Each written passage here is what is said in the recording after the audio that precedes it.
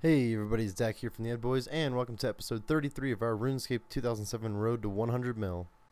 I left off last episode saying that I was going to be getting to 70 agility, and that's where we're about to get. It looks like we're going to get exactly 60 marks of grace because I'm getting one right here, so that's actually kind of convenient. That'll be a good 450k, something around there in profit. I did want to go up to 65 because we already have 5 marks of grace in the bank, and I was kind of saving them so we could go to 65 this time. But instead I've decided that we'll just keep those 5 marks of grace. We can come back to agility some other time. Getting another 5 wouldn't take too long, but I've been doing this for a while, and I'm definitely ready to move on.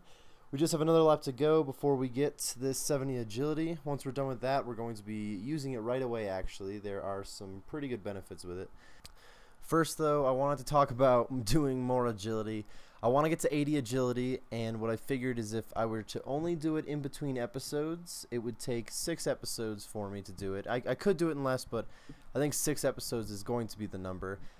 I know that I want to get 80 agility, so I might just make an executive decision here and just go get it. But I do kind of want to get your guys' opinion. I haven't done this very often. I want to know what you think about me getting the 80 agility. I'll just do it in between episodes so you guys really don't have to watch me do that much agility. It won't be that much of a pain. By the way, we just got 70 agility, so now we could be training to 80 if we want. We're stopping here for now, but go ahead and tell me what you guys think about going to 80 agility. Alright everybody, I'm currently at the Rogue's Den where we're going to be getting the crystals that we're going to be selling. We'll probably make, I think I said, right around 450k, somewhere in there. It depends on exactly where the crystals are right now. It looks like we can get 6 packs of them, which would be 600 crystals, and if they're like 800 apiece, this would be pretty good. Either way, it's a decent amount of money for agility. So now that we have these 600 crystals, I am going to head to the grain exchange and sell them, see what kind of profit we made. Alright everybody, here we are safe and sound at the grain exchange where we're going to be selling these 600 crystals. If they're worth about 800 apiece, would be 480k, which is not a bad profit. It didn't take us too long to get it, and we needed the 70 agility anyway, so I guess making some money off of it is kind of a bonus. Looks like they are kind of low right now, so 420k when they do sell. They never sell right away anyway, so it's not that big of a deal. We can wait. Now that we have that 70 agility, we're going to go use it to run some fire orbs. I recently ran air orbs just a couple of episodes ago, and it went pretty well. We made a good amount of money, but what I didn't like was the fact that I had to run into the wilderness to do it. I kept getting attacked by a few people, and it made it a little bit slower. Running fire orbs is not in the wilderness. It's in the Cavalry dungeon, but it's still pretty difficult to get through there. There's some black demons, black dragons, and some blue dragons we're going to have to go through, and not to mention some deadly red spiders that could, not deadly red spiders, are they? Some type of spider that can poison you. I can't think of which one it is. It's definitely not deadly red spider. I'm not remembering right now. But anyways, it's still kind of an adventure, but it's not as big of a deal. Plus, I think we can make more of a profit this way, purely because the PKers aren't going to be there. So I'm kind of excited about it. We're going to do 1,000 orbs, which could be about a 1 mil profit. I'm guessing it's going to be around 300k an hour, but we will see. I actually have no idea. I don't know how long the run takes. I have not done it quite yet. But now that we have all the stuff to do the run, I'm going to head over to Falador, and I will meet you there. Alright, here we are in Falador. We're in the West Bank, and we're going to start our first Fire Orb run. I just drank a dose of anti-poison and anti-fire. I might change up how I do that because I don't think I should be drinking them right before and then running it, even though it would work, excuse me.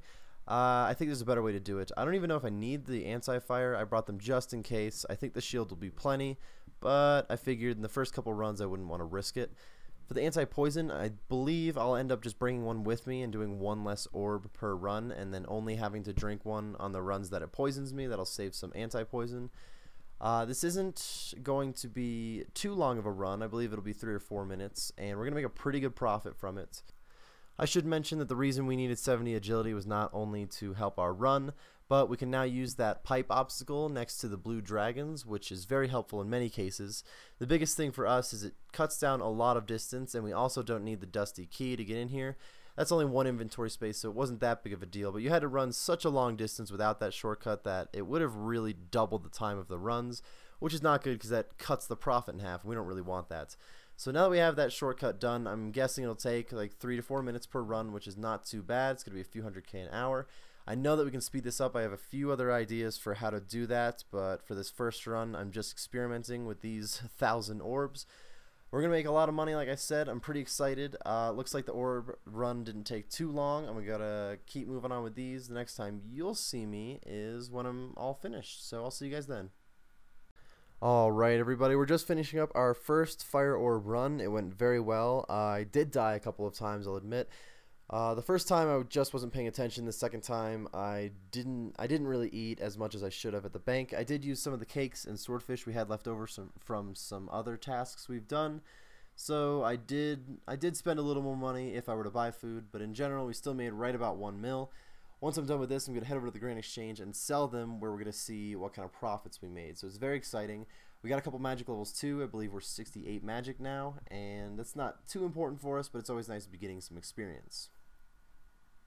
Alright guys, safe and sound at the Grand Exchange. I do want to say that I'm definitely going to be coming back to these fire orbs. I did really like it, and I have a few ways that I'm going to improve it, but we're going to be working on those later. Next thing, I'll show you what we're doing next. First, we got to sell these 1,000 fire orbs. Probably get to a 31 mil stack, which is not too bad. We also have the crystals here, so that'll boost it a little bit.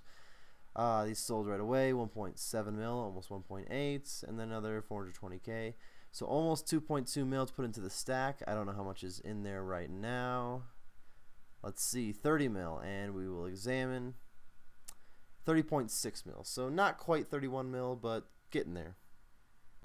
Alright everybody, so I've decided that I need to train some combat. We're going to get strength to 50. I think that'll be the only thing we do right now. We'll see. It depends how I'm feeling with combat.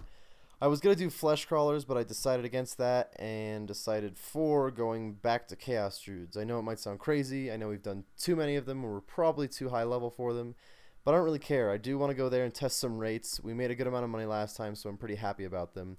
I will meet you guys there though. Alright, here we are at the chaos druids, where we're going to be getting 50 strength. I should say this is probably not the last time we fight chaos druids. I know that sounds crazy, but I have a good feeling about them. I believe I'm going to be able to get enough kills an hour to make this a good moneymaker. The XP will never be great, but the moneymaker is the important part to me right now. We got enough Ronars last time that I'm pretty comfortable with it. So hopefully we're going to make a good profit from this. We'll definitely get over 31 mil. I feel confident. I'm going to say it. We're going to get over 31 mil with this one. It's not going to take too long, from 40 to 50 strength, and it'll be going quicker as we go because our max hit's going to be increasing. So it's pretty exciting. I'm going to see you guys when we get 50 strength. Alright everybody, we're about to get 50 strength. It's not too bad. We made a good amount of money. I did really like fighting these with these potions. I don't believe I used them last time. It increased the speeds a lot, and getting up to 50 strength also increased the speeds. So I'm definitely coming back here because I believe I can make it even better, even more money per hour, and even more XP per hour, which is always helpful. But we're about to be 50 strength, so we're going to be going and leaving in a second. It's going to be selling these herbs, probably make 400 to 500k. Like I said, get over that 31 mil mark. I thought I was going to get on that kill, but I wasn't really paying attention. Sadly, got to drop the coins because the inventory's full, but it's not that big of a deal because it was only like 70 coins. So we should be getting the 50 strength on this kill, I believe. There it is, 50 strength. Now we can use a granite maul, actually. I'm going to be talking about that in just a second. I'm going to meet you guys at the Grand Exchange, where we're going to be selling these herbs. Alright everybody, here we are at the Grand Exchange, safe and sound, where we're going to be selling the herbs, and I am going to be buying a granite maul because now we can use one, and it has a special attack that I want to use. We're probably going to be heading back to those chaos druids right away and getting 60 attack. I know it sounds crazy, but I've decided I want to do that. We're going to make a pretty good profit from this one, probably a few 100k, so we should be getting to the 31 mil mark. I'm pretty confident that we will. If not, we're only going to be like 100k away, and we'll definitely get it when we go to get 60 attack. So now that I've sold everything, let's check what kind of profit we made. 333k. I'm not exactly sure how much we needed to get to 31 mil, but we will see. Sweet, 31 mil, we made it. I'm also going to sell the super anti-fires because I didn't really use all of them. I figured I didn't need them. They're not very expensive, but that'll save a little bit of money. And then we got to take out I think like 40k for the granite maul. It's pretty cheap right now. I'm basically only using this granite maul for its special attack. It should be helping us to get a few extra kills an hour at the chaos druid, which is good. That'll be more money and more XP. So take out this 40k, and it looks like we barely have over 31 mil. So we're only 18k over, so buying the granite maul is going to put us back under 31 mil. Kind of a bummer, but I guess we have to deal with it. It's really not a huge deal. I'm going to buy this granite maul, then I'm heading over to the Chaos Druids. I will meet you guys there. So it does seem like we've mostly done Chaos Druids lately, but don't worry, we only have 1 or 2 more runs left, I feel. We're going to be doing this run, probably make 700 to 800k from it, getting to 60 attack, where we can then buy some dragon weaponry, but we'll be getting there later. This is going to have to wrap up the episode, guys. I do hope you enjoyed. I will see you guys next time when I have 60 attack. I want to thank you guys for watching today's video and helping support the channel. If you enjoyed the video, we would appreciate it if you would hit that like button and tell us what you liked about it in the comments section below. If you're looking for more videos like this one, then go ahead and join the cul-de-sac by clicking that subscribe button and follow us on Twitter at @TheEdBoys. All links are in the description.